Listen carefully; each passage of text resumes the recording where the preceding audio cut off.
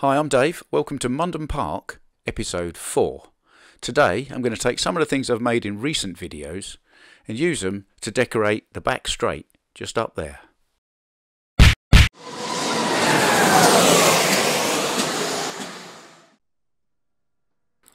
So if you're familiar with the video I did on making an Armco barrier with speaker wire, you'll already be well aware of this area of my track. And what I need to do first is just remove this chunk because I need to work on it elsewhere. So here we have the removed piece of track and the piece of scenery that I built the other week. Now I'm not that happy with the way Carrera's candy striping is working, so I'm going to redirect it and alter the shape a little. So the first thing I'm going to do is just put masking tape all over the bits where I think I'm going to paint.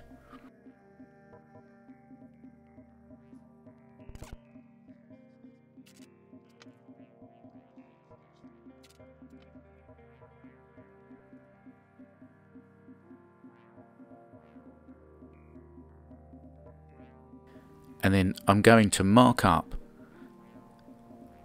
and then cut out the bits of masking tape where I want paint to appear. One eternity later. And it really was. So you can see here now that I've got some masking tape on both ends, and I've cut pieces of masking tape away on the centre section where I want the white line to go. On these end sections where I've masked off, I'm masking off to paint black over the current candy stripe. This is where candy stripe is going over the black. So one's one way round and one's the other. And of course, through the magic of television, I've painted some black on there. I thought I'd show you that. And I've painted that white. And I used, as you may be familiar with, good old black doorstep paint and some white car primer. Now the thing with the black doorstep paint is it really does match the Carrera black track quite well.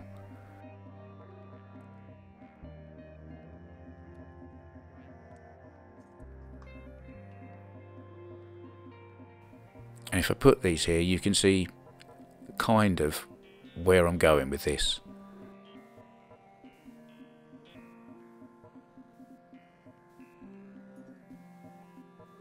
So the next thing to do is continue the candy stripes onto the piece of white that I've masked and painted.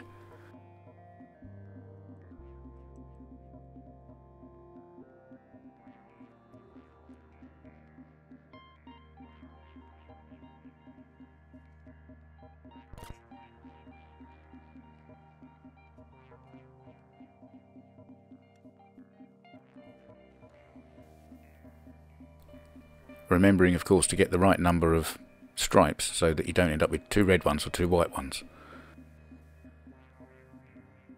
And now I've masked up bits of white and left unmasked the bits that I'm going to paint red next. Which, again, through the magic of television, I've painted red. And again, I used car paint for this. Actually, a very old can I had in my shed, which for reference is LF169 Ford Radiant Red. It's actually slightly too dark a red, as you'll see in a little while, but it was what I had and it's close enough.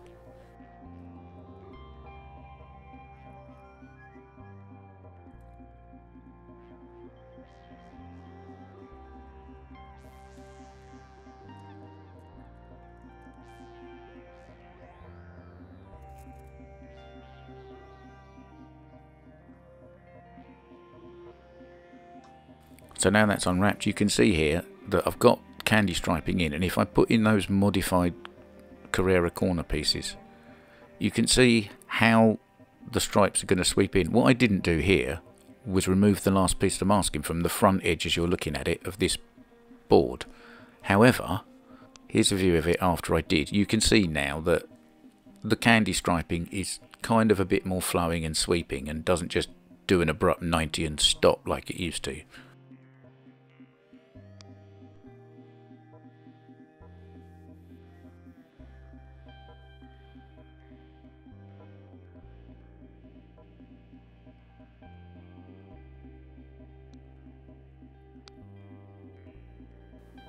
And now I'm going to use the flag wavers post that I built in a video recently.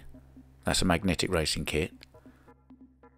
And the Ron trackside figures I painted recently in another video. And a couple of other little bits of scenery. I've got a wheelie bin, which came in a sort of grey, but I've painted it municipal green. And a few little traffic cones. So we'll arrange those in a little bit of scenery behind the Armco barrier. And we'll stick that down with CA glue.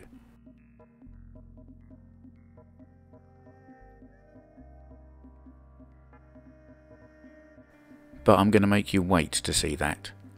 So let's put the piece of repainted track back in place.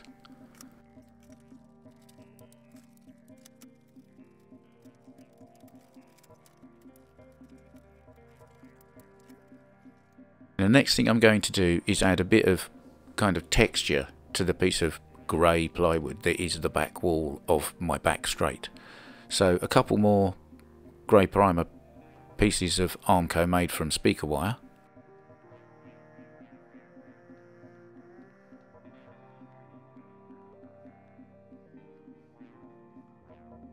Sticking those to plywood with CA glue, you do have to sit there and hold it for quite a while. Super glue is supposed to be fairly instant, but in this case, definitely not.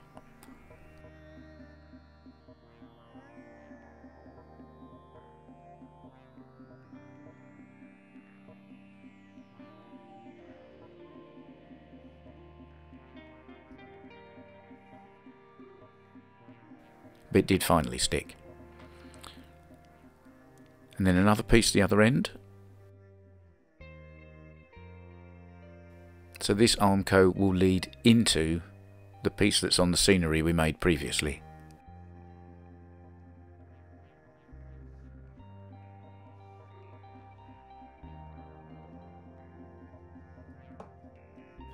And now, using the same technique I used when I did the scratch build pit wall, I've printed out some concrete texture on a laser printer, and I'm now just going to trim pieces of that and use it to turn a grey plywood wall into a concrete wall. This is supposed to be a bit of urban street racing, so concrete walls and Armcos is really what the scenery needs to be here. And using my usual favourite glue stick, because the way that gum works, it's just the easiest way to apply, effectively, wallpaper to your slot car track.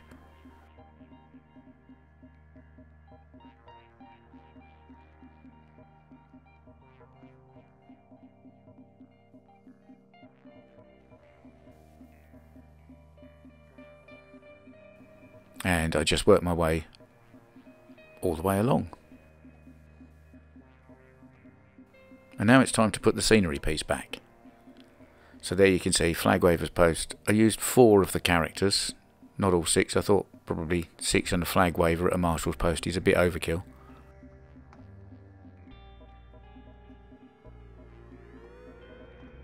And there it is seated back into place. You can see how the Armco follows through.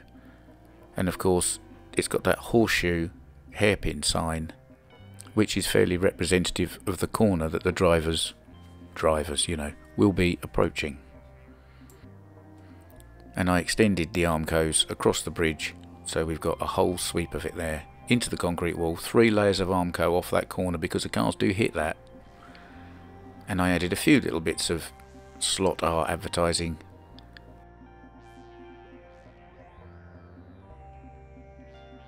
There's the little guys, and the bin, and the cones. And a bit more advertising down the end. Dave Kennedy, Slot Car News. If you don't slot car news, do you even slot car? And our favourite critic, Mr. Thumbs Up Man, of course, thinks all of this is brilliant. Thanks for watching my video. As always, if you liked it, you'll find a button specifically for that. Press the subscribe for further updates. And if you hit the bell, it will give you lots of notifications every time I post anything. And don't forget to check out this Slot Car channel.